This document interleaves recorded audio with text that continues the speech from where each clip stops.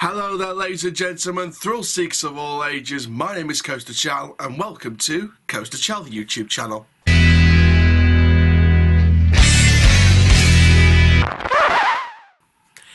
Hello there, ladies and gentlemen, thrill seekers of all ages. Coaster Chal here, Doncaster born but built for theme parks, and welcome to a theme park newsroom update, where today we're going to be speaking about Camelot Theme Park. Now, we haven't spoken about this park, or we've not really heard anything entertaining from this park in a decade, but we've heard about something, and it's a brand new kind of attraction or experience coming to the site, or could be coming to the site, called Camelot Rises. Now, before we get started talking about details about Camelot Rises, make sure you do like the video if you loved it, comment down below your thoughts and opinions, subscribe if you are new around here, click the notification bell so you never miss a YouTube video.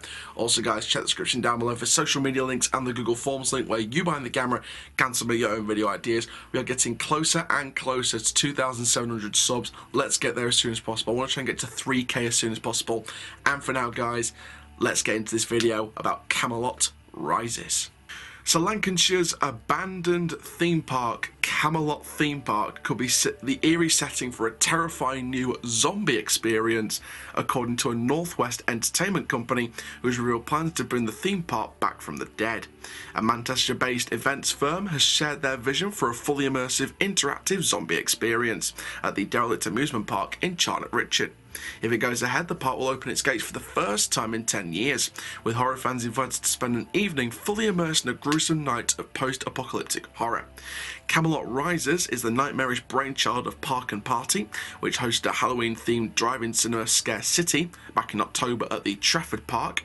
Now, the firm says its Camelot's Fright Nights are scheduled to take place in February and March at a cost of £50 per car, and would see horror fans park up into the grounds of the abandoned theme park to watch scary films on outdoor screens from the comfort of their cars. So this is technically like a Halloween update rather than a theme park newsroom update, so apologies for the intro, but it is now a Halloween update. After the movie, guests would follow a 1-mile zombie drive trail around the park for a fully immersive interactive zombie experience. Now, the website says horror fans will find Camelot in the midst of a zombie apocalypse as they navigate their way through military checkpoints and nightmarish scenes, with zombies lurking in the shadows and gory battles breaking out between the army and the undead.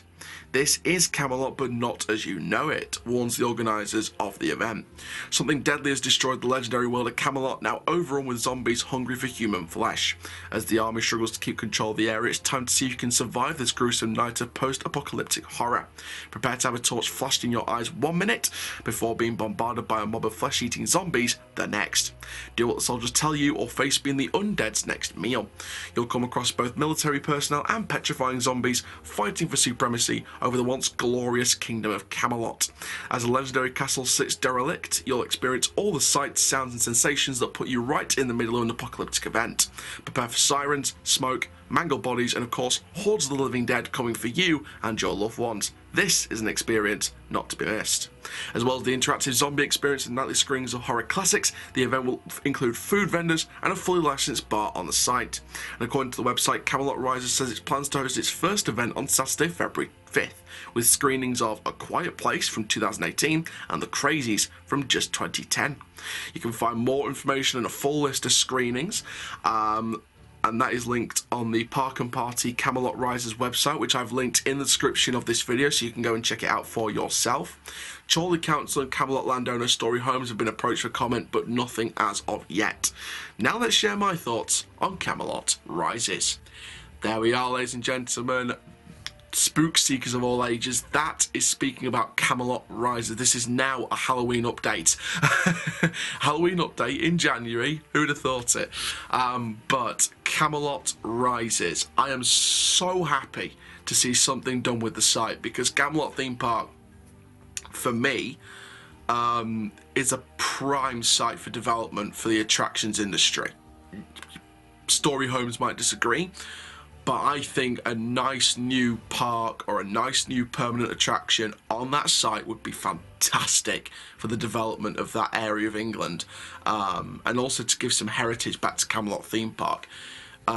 Before the American Adventure transformation into this whole Lakeside project, this whole Shorley Lakeside, sorry, I wanted someone to come in and buy a couple of the like old theme park sites like Camelot, American Adventure, a couple of others, and sort of create a chain of parks, you know, in those sites to bring the theme park industry to life through those abandoned sites. Me personally, I would love to see something permanent on this site, but for now at least, Camelot Rises sounds like a really nice attraction, a really nice experience for horror lovers everywhere. The screenings of movies, the zombie drive-in, you know, this 1 mile drive around the zombie fields, it's going to be a really nice experience, and I hope it does get passed by the council and the landowner Story Homes. I really hope they do pass it. Because Camelot Theme Park for me was, you know, even though I never got to experience it, I heard a lot about Camelot Theme Park. And it was a really nice place. It looked like a really nice place, and it could have got the investment if it received the backing for me. So, for me, it's nice to see a brand new attraction or an experience on the Camelot Theme Park site, even if it's just temporary for a couple of months.